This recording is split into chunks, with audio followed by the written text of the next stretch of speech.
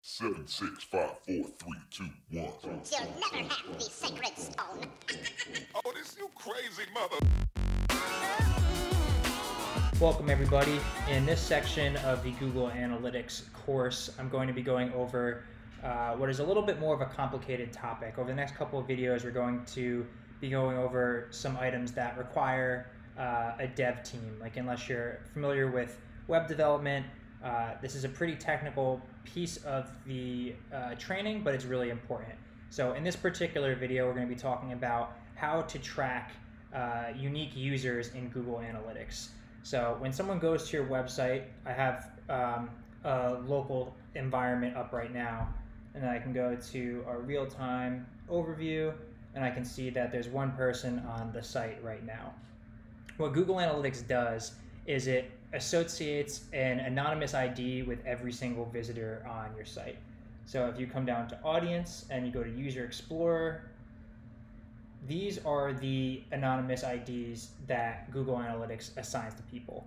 So for a lot of SaaS companies, e-commerce, pretty much anyone who has a website, you want to be able to track an individual, not an anonymous ID, right? I want to be able to say that this session is Danny Lambert, not this random string here. So unfortunately, unlike Mixpanel and some other product analytics tools, Google Analytics doesn't allow you to send over personally identifiable information. So I can't send over an email address or an address or a phone number or anything like that as an ID. But what you can do is send over your own unique hash and be able to see that here. So if you have a product like this, when someone signs in, it generates a user ID for them.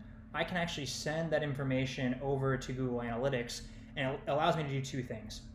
It allows me to see an individual user's interaction versus this random anonymous ID, and it also allows me to do cross-device tracking. So if I, Danny Lambert, come to the site via the mobile web and I log in, that's a different device, and I have a different anonymous ID than on desktop.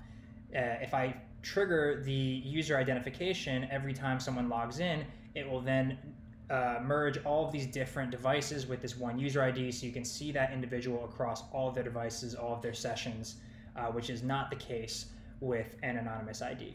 So to set this up, I'll show you what steps you need to take.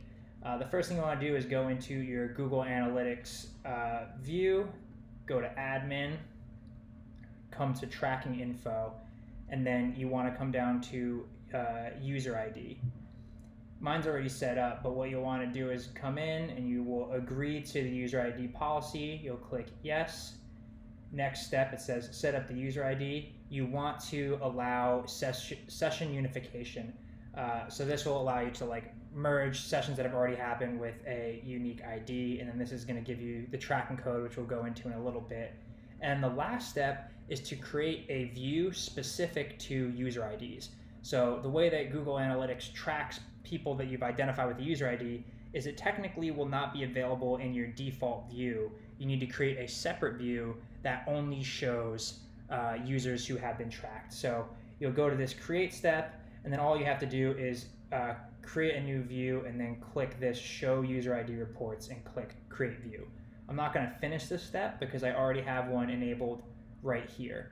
But essentially you just name it, so Google Analytics course view, and then I always put ID view next to it. You select your time zone, very important, make sure it's the same as your other views.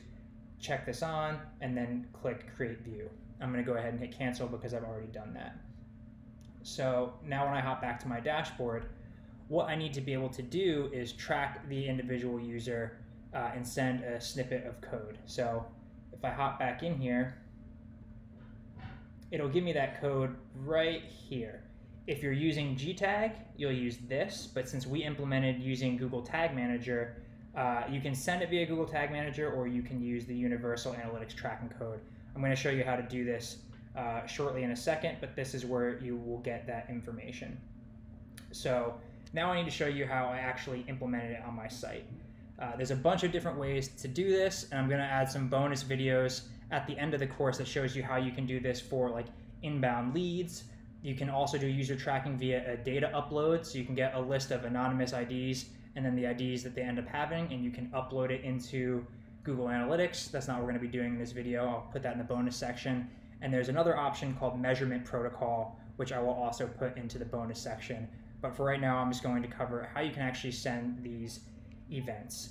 So here's my website, and what I set it up to do is that when a user logs in,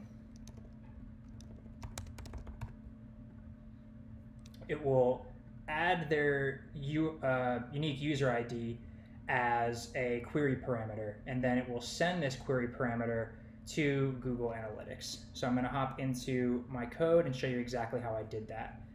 Again, this is where it gets a bit technical. In my login route here, it checks to make sure that it authenticated properly and that the user was able to log in. When it does that, it returns their ID as a string right here. Request user ID to string.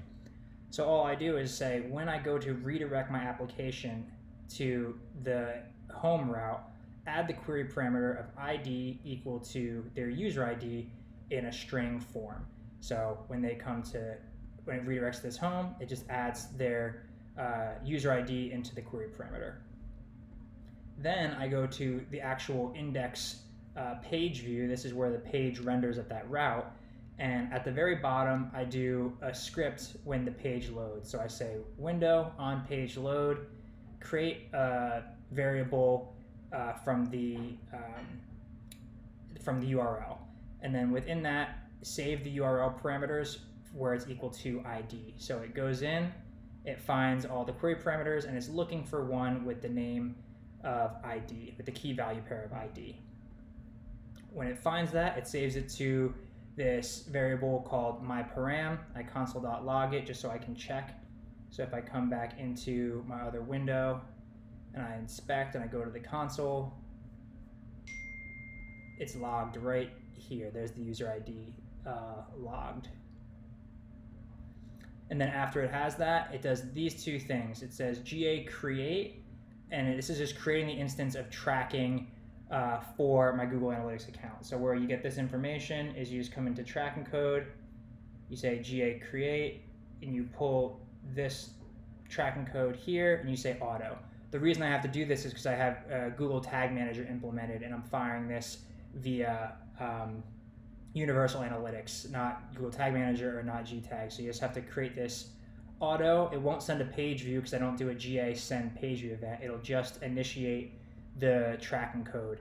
And then after that, I use the code that it gave you in the user ID piece right here. So when you come back, click edit, and you take this, I just drop this into here, and I'm saying set the user ID equal to that parameter that I got from my URL string. So I'll log out and show you again. When the user logs in, it adds their user ID to the query string, and then that script just pulls this into a variable and fires this event right here, which is create and then set user ID to that ID that I pulled from the query parameter. There's a bunch of different ways that you could do this. Like I mentioned before, this is just a way that I chose to implement it here. But this is what the ultimate outcome of doing this is. So if I'm in the Google Analytics course view and I go to the User Explorer, there's no way for me to find this user ID, right? I can't go find my user. All I have is this anonymized information. But if you go to my user view, and then I go to User Explorer, now I can find that individual, right? Take that ID, search for it, and click on it. And you can see that this individual user, which is me, viewed this event, viewed Travel Destinations homepage, did an event play video. It's just an event that I fired, and it will show you the entire progress of that user. So if I'm firing transactions, it'll have my lifetime value in here. It'll have the amount of revenue that I've driven over time. So tracking users is very important. You can do it the way that I showed. You can do it server side. I just find this to be the easiest. But this is how you can, one of the ways that you can set up user ID tracking in Google Analytics. Hopefully this is helpful. Again, then if you want to check in the bonus material at the end of the course, I'll show you how you can track lead submissions in a similar way. So if you have leads coming in and you track their anonymous ID and you want to associate that maybe with your CRM ID or with your product, I'll show you how you can do that. I'll show you how you can do it via import, and then I'll show you a different video of how you can do it via measurement protocol. But this is how you track user IDs in Google Analytics. Hopefully this is helpful, and in the next video we'll start to talk about e-commerce tracking, advanced e-commerce tracking, and everything that goes with sending some more of these developer-related events to Google Analytics. Thank you. You crazy mother.